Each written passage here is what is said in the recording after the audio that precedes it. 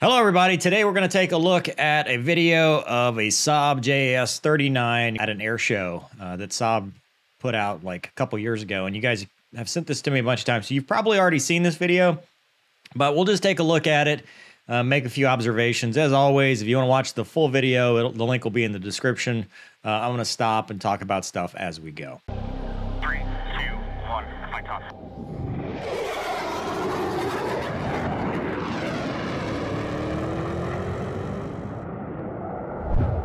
All right, so the video is called Gripen and G-Force. So sounds like it's going to be fun. And spacebar play. Good mark. Spacebar. Mouse play.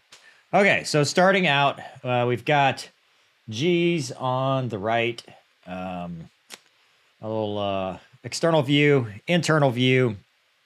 Looks like there's his little helmet cam. Looks like it's an old Contour Rome. He's got the mirrors on, so that's going to obviously affect his frame rate. Let's see here. All this is blurred. It looks like a really nice cockpit, so to speak. All color, large MFDs. Looks like a moving map there. Probably a weapons display system right there. And yeah, center stick setup. Got the big canopy bow, but that's because it's a hinge canopy opening off to the side. So this is their Gen 4.5 fighter. I think it's got an ESA radar Erst. Delta wing design with the canards. So high maneuverability, not a lot of thrust. I think it was something like 18 or 19,000 pounds of thrust. So not like F-16 territory, which is pushing about 30,000 pounds. But because of the Delta wing and the canards, you should have a high G onset, a lot of alpha available, maybe not being able to sustain it for a really long time. The thing to note, they don't put the airspeed, and I think that's for security. I'm pretty sure that's for security reasons because, you know, everybody that gets in these EM diagrams, it's really a simple calculation. Your turn rate is a function of G and airspeed. So the lower the airspeed and the higher the G, the better your turn rate is. So, and the smaller your radius is. So that's probably why they're not showing that. All right, here we go. Let's take a look at the Gripen and the G-forces. How will this work? Play. And he's on takeoff roll.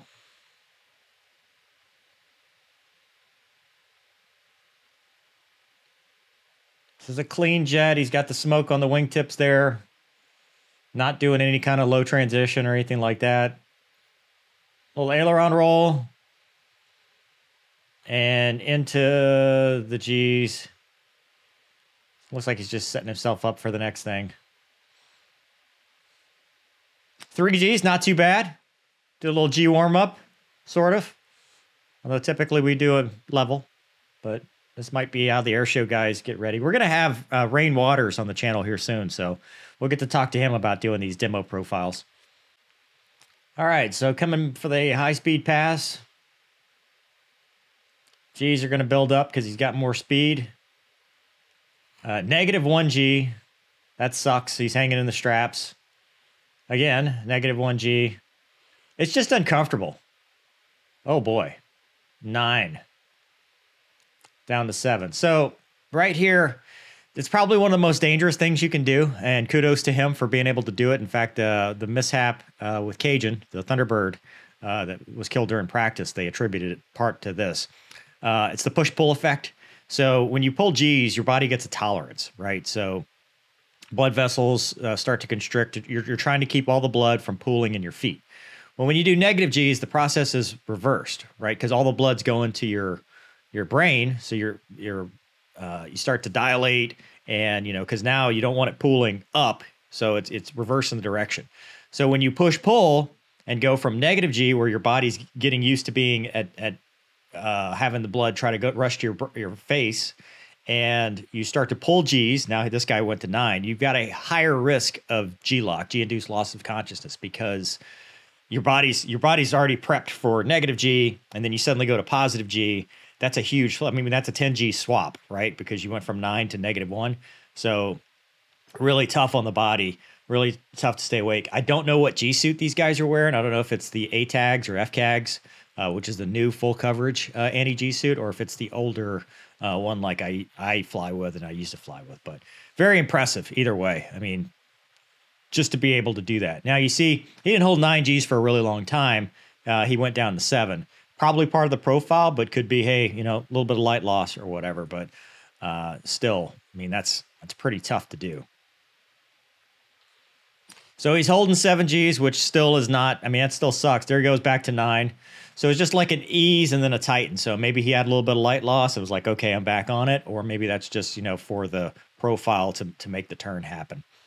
But what's impressive to me is how long this thing is holding 9 Gs. I mean, it's obviously we're at low altitude. I don't know what the field elevation is, but still. And then we go 9 Gs in the vertical over the top. So this thing's got a lot of maneuverability. And despite, you know, maybe not having the thrust that an F-16 has, it's still able to hold its own. And there he goes again, -G into 5 Gs. That's tough. I mean, that is hard to do. This dude is definitely in some really good shape. I think it's a dude. It didn't sound like a chick. So 7 Gs right there, down to 5. He's really, really working here. I mean, even 5, once you've pulled 9 Gs, I mean, now you're starting to get tired. You can hear his breathing. You don't hear him G-straining all that much. He's just breathing. So it must just be, you know, with the anti-G straining maneuver, it's a 3-second air exchange. And you tighten your core, your glutes, your quads, stuff like that.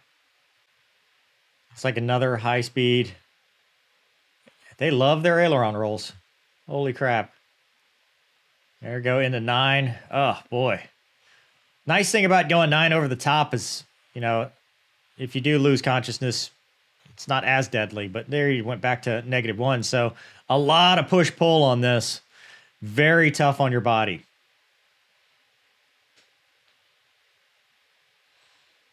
I mean, very fatiguing, very tiring. And here you see slow speed, high AOA. Those canards are working. Just a really maneuverable aircraft. Is this going to be a slow speed pass? Yeah, it looks like a slow speed, high alpha pass. So he's punching off probably a gear warning, low speed gear warning horn. This high AOA warning. Because the airplane thinks if you're low to the ground, you're slow, you should have your landing gear down. There you go. There's the high alpha pass. And I would expect that. I would expect the Delta Wing with the canards to be a very maneuverable, high angle of attack aircraft. And I actually expect it to be a little bit more than that. It doesn't look like it's all that high.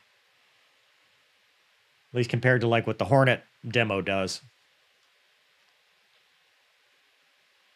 But there he's in burner. Let's see how quickly he gets back his airspeed. It'd be nice to see the airspeed, to see just kind of how quickly it gets its energy back. Because he's just, I mean, he's got his left hand parked there in full afterburner. -3. Oh, that's red out territory right there. Oh, and then the 9 Gs. Oh, no. God. That's terrible. I mean, good flying, but, oh, I can't even imagine.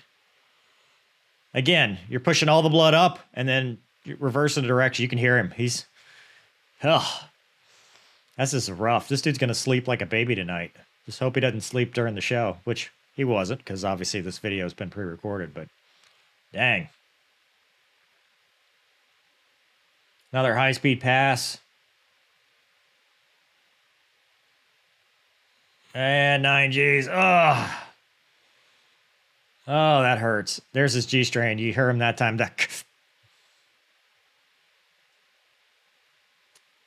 Sounds like there's a beeper. Gives him the limit of max perform in the jet.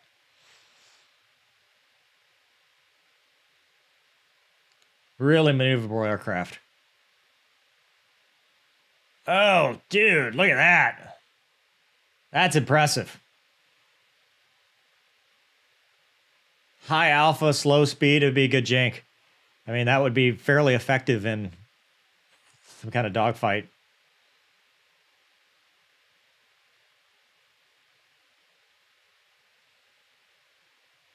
So we're back to slow speed.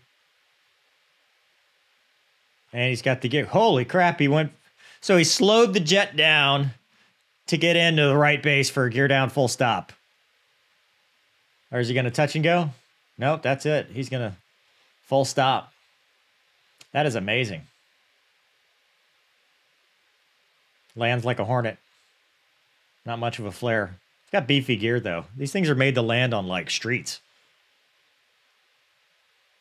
Really cool. It's a good-looking airplane, too. All right, so what'd you think? I thought it was pretty awesome, actually. You know, we talk about the physiological stuff, the push-pull. I mean, that's a tough profile. We're going to have Rain Waters on the channel Monday for a live interview. I'm going to ask him about this because, to me, as a fighter guy that just does tactical stuff, I don't ever pull negative Gs or push negative Gs. 0 is about as far as you go because usually bombs and stores, you can't. And why would you want to? It's just uncomfortable. Nobody wants to do it. So even in BFM, it's very rare that you actually go negative. Now, you'll punch the MPCD or something like in a Hornet, but you don't go negative G. You don't get fully unloaded. So that's not something we do a lot, but it shows how maneuverable this aircraft is. I mean, it would be good for a jank. I mean, out of plane like that would be pretty cool. But highly maneuverable aircraft, good-looking plane. I think only a couple countries actually fly it, but really... it'd be fun to fly. It'd be a fun little jet to fly. And even, you know, despite the lower thrust, I mean, it's still fairly high, but lower than like an F-16. It's still able to hold and sustain 9Gs. Now, I don't know what the weight was. You know, if they've put a combat loadout with missiles and stuff, is it still going to be able to do that? I don't know. But, I mean, neither is an F-16. I mean, F-16, you know, with missiles can do it, but not with tanks and pylons and all that stuff. So... anyway, hope you guys enjoyed this episode. Thank you for watching. We'll see you next time.